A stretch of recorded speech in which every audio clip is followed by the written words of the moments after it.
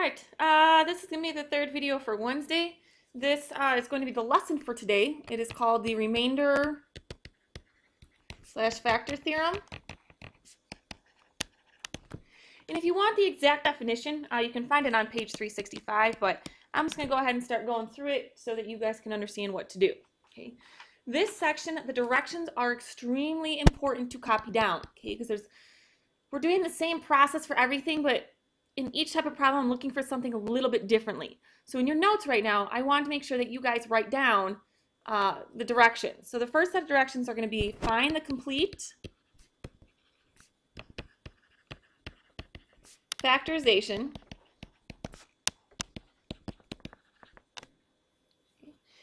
of the following polynomial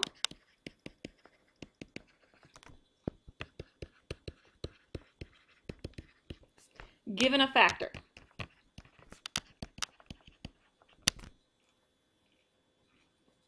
And what I want to stress here, guys, is where it says complete factorization. Okay? So that means all the factors that you found, including the one you're going to be given, needs to be in the final answer. So I'll repeat that again. That all the factors that you found, plus the original one that you were given to start the problem, need to be in the final answer. All right, so let's take a look at number 1. Okay. Yes, I know this is a cubic. However, it is not the sum or difference of 2 cubes, so we can't use SOPs. All right, we're going to factor this. How you factor it is just like synthetic division. Okay, so you're going to start off doing synthetic division. Okay. And you're going to keep doing synthetic division until you get down to a quadratic.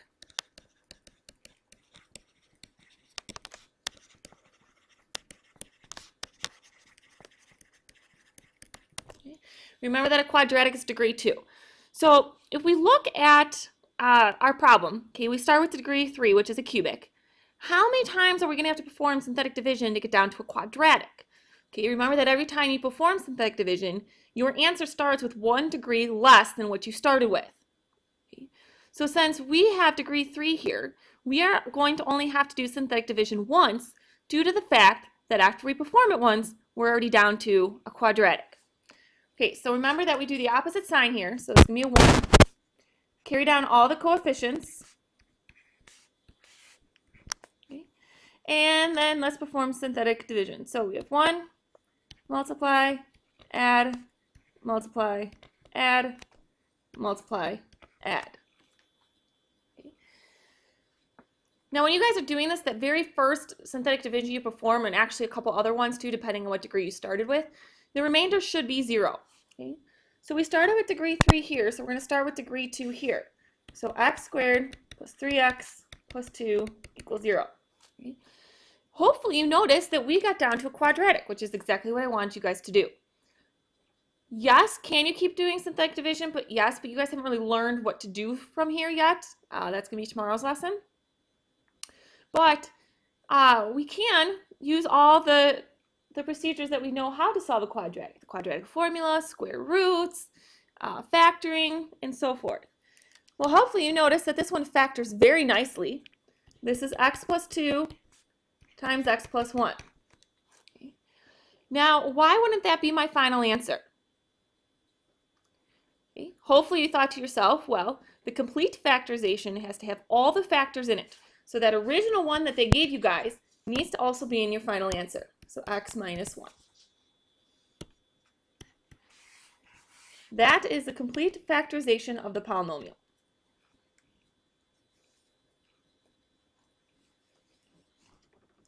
So if you need to, take an active note about the fact that you have to include that original factor you were given. You want to get down to a quadratic. That's the most important part here. Since we started with degree 3, we only had to do synthetic division once because then we were down to degree 2 right away. All right, let's try another example.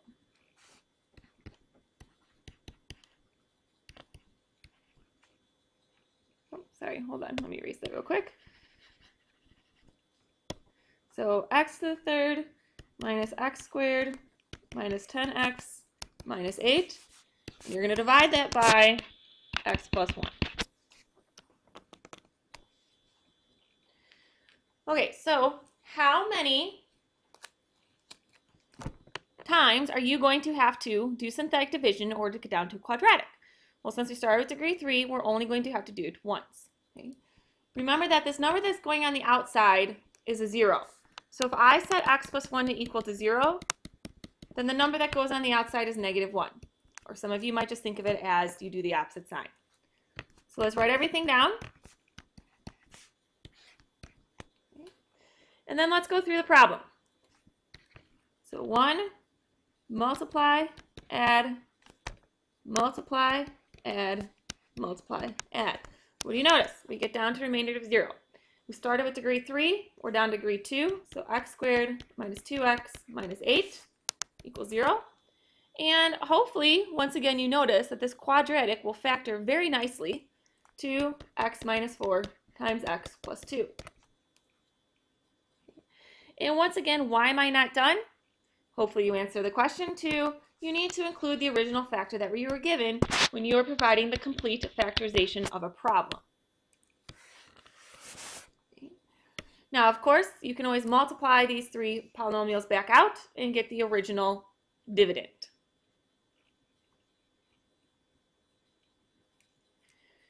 All right, so that is the first set of directions for your homework for tonight. Now we're going to look at a new set of directions. And please make sure you're copying this down. And this set is going to say completely factor the following polynomials given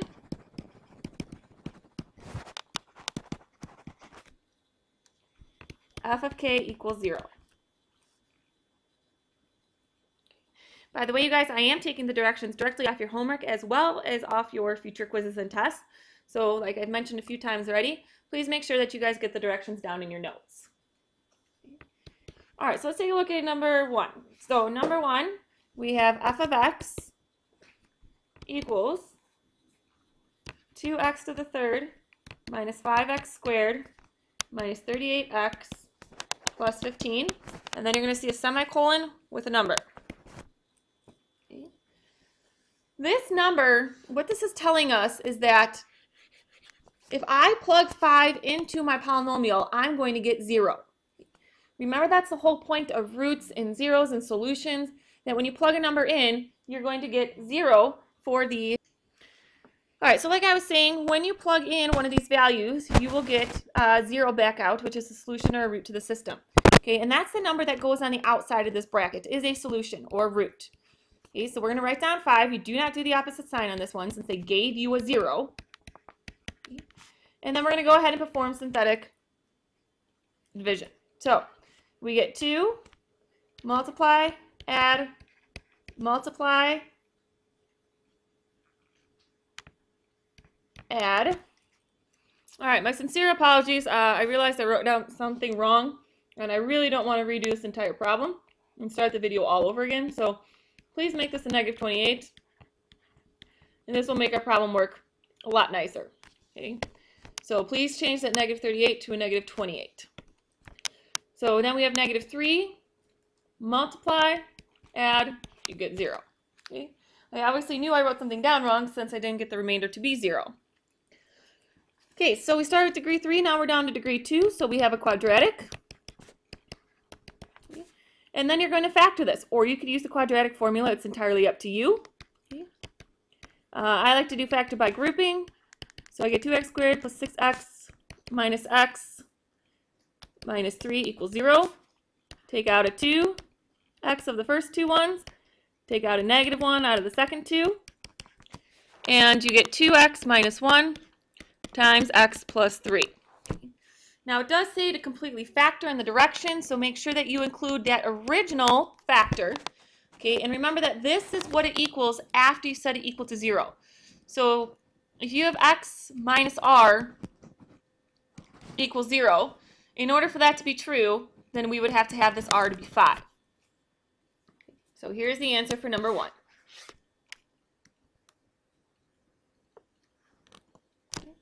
All right, I want you guys to do the same example or same type of problem. Give you guys a minute or two to try this on your own. You get f of x to equal 3x to the third plus 10x squared minus x minus 12. And you're going to use the fact that negative 3 is a solution.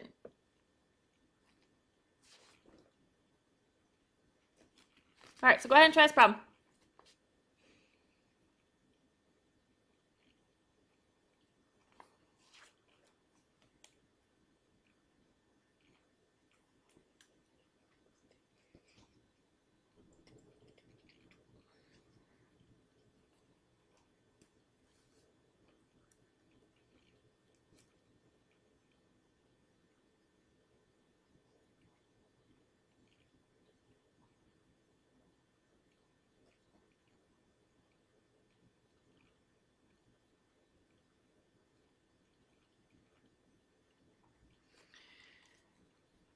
All right, so we're going to put negative 3 on the outside.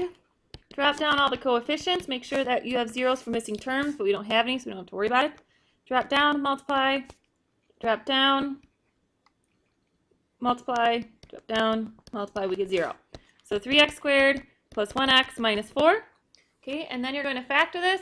Remember that you can use the quadratic formula, or you can factor. It's entirely up to you. Okay, so this would give me 4x and negative 3x. So 3x squared plus 4x minus 3x minus 4. Okay, all I'm doing, you guys, is doing factor by grouping. So I get x minus 1 times 3x plus 4. And then what would the additional factor have to be that I would include? Hopefully you would say x plus 3. Okay. Now the last part of your homework is going to be a set of directions that says, given 1, 0 of the following polynomial,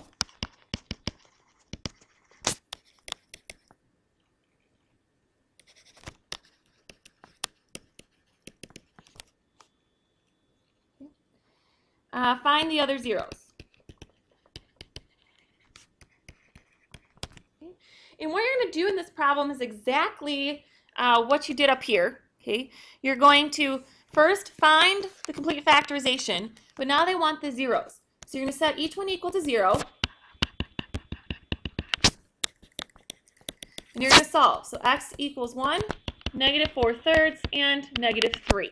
Okay, make sure that you include the original solution that they gave you, and that's the second half of your homework tonight. So just do what we did in the previous examples, and then set each one equal to 0 and solve. All right, we're going to do one tough example and then we'll be done.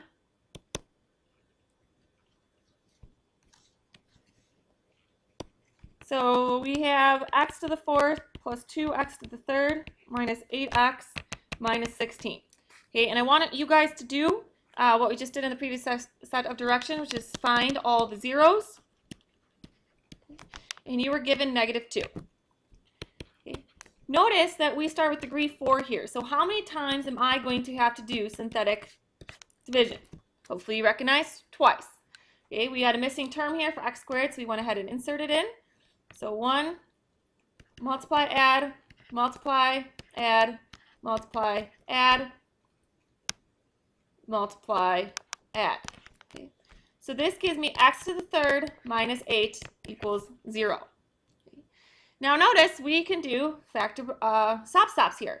So x minus 2 and then x squared plus 2x plus 4. Okay. Opposite sign, same sign, positive. Now this one's nice and easy to set equal to 0. X minus 2 equals 0. We get x equal 2, and we already know the original negative 2. This one, however, doesn't factor anymore. So guess what we have to use? The quadratic formula. So negative 2 plus or minus 4 minus 4 times a times c all over 2a. You should get 2 plus or minus the square root of negative 12 over 2. Now, if the problem says find only the real zeros, you're done after this, because these are only the real numbers. If the problem says find all the zeros, then you keep going even if you get an I. So then we would add negative 1 plus or minus 1